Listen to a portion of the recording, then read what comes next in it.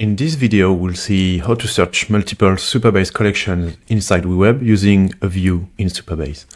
So let's say for the example that I have companies, a table called companies here with some company names that are linked to a location tables, which lists here, you can see the cities. So each city the company belongs to. So in WeWeb, I have a data grid which lists the companies. So I have actually a collection called companies that comes from Supabase.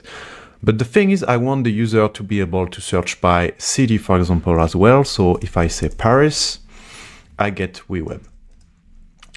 So to do this, I was able to use Supabase materialized view. So to do this, you need to go to the SQL editor, and you can even ask their AI to create this for you. What it will do is that it will generate this kind of code that will create what we call a view. So a view is a computed table on top of your database table. So you can read them, but you cannot create data in a view. And here I'm basically joining the two tables and creating a new view, which is called city company view. And then you have got the city name, the company name, the city ID, and the company ID for this example.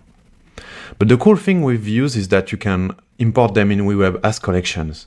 So for example, if I go back to WeWeb, you see here in my Supabase plugin, I was able to use the cities companies collection using the city company view from Supabase. And then I get all the data that I want.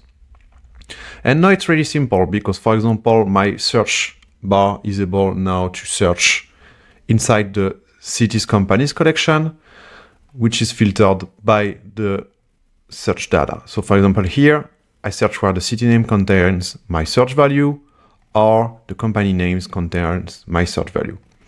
And when I do this, when the search bar gets updated, it will update the collection.